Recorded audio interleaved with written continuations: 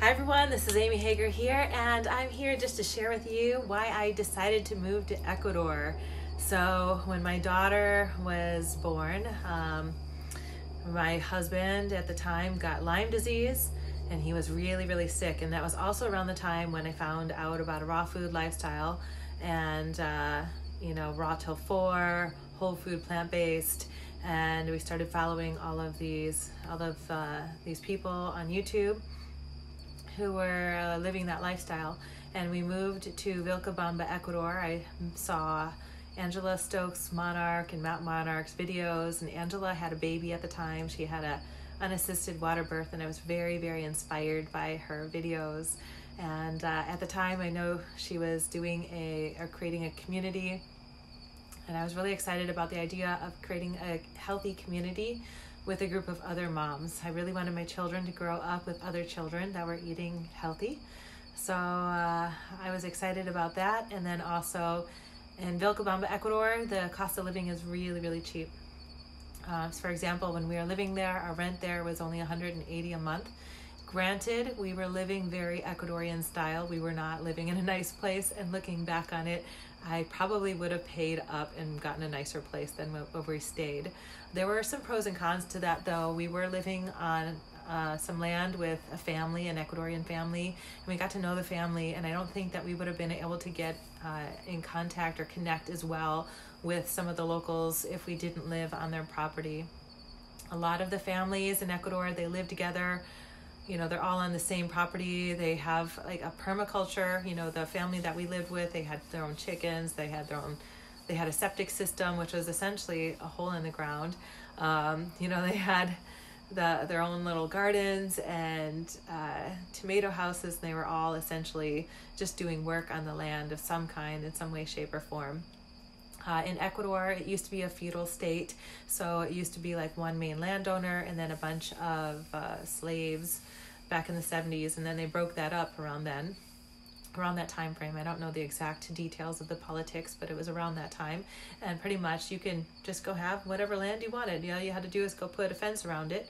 And so a lot of the people who are actually from Ecuador, the families, the generations of families have land, so they're not getting paid very much money compared to American wages. For example, an Ecuadorian could work anywhere from for $5 a day to $20 a day, and that $20 a day would be a very good wage for somebody in Ecuador. So we just wanted some time off of work because we were working and doing a dog training business, and it was growing and it was getting very chaotic. We would have like 20 plus dogs in the house at a time, and we had a newborn baby and a sick husband, and we just needed to stop. We needed to sell the business. We needed to take care of the baby. We needed to take care of him and his health. And I was just thinking at the time, nothing is more important than your health. If you die or if anything happens to you because of your Lyme disease, because it was starting to progress and it was getting very bad, I was just thinking nothing else matters. Like, this is the only thing that matters. So we moved to Ecuador, and we lived there for 6 months. We were going to live there and stay there, but after living there, we just realized that, Daryl, he's a dog trainer, for example, and he wanted to continue training dogs. And in Ecuador, a lot of the dogs are strays, so he wasn't going to have much of a career in Ecuador. And, the other thing is it just gets to be really tricky to do a lot of logistical things unless you know the language really well. Neither one of us spoke Spanish very well, and it just got to be a little bit of a headache with dealing with things like getting a driver's license. And at the time we were going to move and live there, like get a dual citizenship, so we were trying to get our cedula, and we were just constantly going back and forth in and out of town trying to get all of the documentation that we needed. And there was all these communication issues, and then we'd drive an hour back to Vilcabamba and then have to drive an hour back to Loja, which is the nearest big city, just to get, if that's where you do all of your government work. So like that's where you would deal with the driver's license and deal with possibly getting your cedula. So just got to be a little bit of a headache. And also we wanted to possibly buy land there and move there. At the time when we moved, we were like, we're done with the US. We don't need to move back. And, moving out and moving to another country is the answer. And so when we moved out, we moved to the other country, you realize that there's a lot of conveniences. Like we have access to so many different products, driving, We have a lot of luxuries in America that you don't get out in Ecuador. For example, one thing is just safety, just the fact that we could call 911 at any point in time. So when we were in Ecuador, there were definitely some people who got attacked. It wasn't something that happened a lot, but because it was a smaller town, you knew who these people were and you would hear about it. And, there was times at night that we would be sitting there in our cheaply made Ecuadorian home sleeping, thinking we're going to die, which nothing happened. I think that the family that we lived with protected us in some way, shape, or form. We had no issues personally. I think, it's just like any city. If you are out late at night, or if you see a lot of riffraff and you go and hang out with that, then you're going to find problems.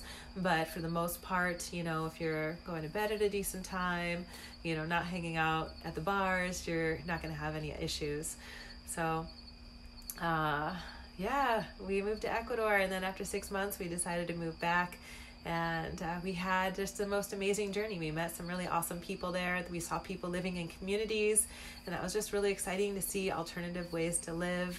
We met, the head of the community taught me all about nonviolent communication, and we learned about natural hygiene in Ecuador. I met some people who are studying natural hygiene, and Robert Schneidak, one of my mentors, who was a mentor for natural hygiene as well. So we had a really good experience. We learned a lot of different things. That's also where I learned about unschooling. So I'm unschooling my children right now, and that's child-led learning. So it has definitely influenced and changed my whole life, the experience.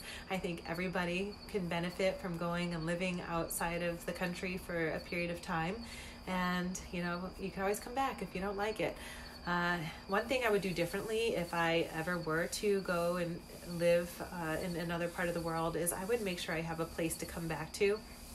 So if I didn't want to live in the US and I thought I was done, I would maybe have a house here. I wouldn't sell the house. I would just rent it out in the States, and then I would go live in whatever part of the country that I wanted to live in, just to make sure that if I didn't like it, I had some place to come back to. So we just got lucky because my parents lived in Florida, and when we moved back here, we moved into their house because they were on a cruise ship, and we were able to look around and find out where we wanted to live when we came back, because we knew we didn't want to go back to Chicago. We wanted to have this fruit forest. I always had this fruit forest, dream, and I wanted to be around more tropical fruits and this whole fruitarian lifestyle that I'm into. And and it's awesome. So far so good. Florida is definitely a change. It's not, it took me some time to get adjusted. It's not a big city. I came from a big city, and there's definitely some adjusting going on. And, when we were in Ecuador, that was a small city. I don't even know how many people were there, but I actually really loved it. I loved living in a small city like that and getting to know everybody. I'm here in Claremont, Florida, and I am rubbing my legs because it's getting nighttime and the mosquitoes are starting to come out, and they're vicious. So I'm going to have to cut it short. Moms, click on the link down below. I have a free ebook, Weight Loss for Moms, if you're interested. And if you like this channel, please subscribe, click on the bell for notifications for future videos that I have coming out. Hope you guys like this video, and sending you all so much love. Let me know if you have any requests. Bye.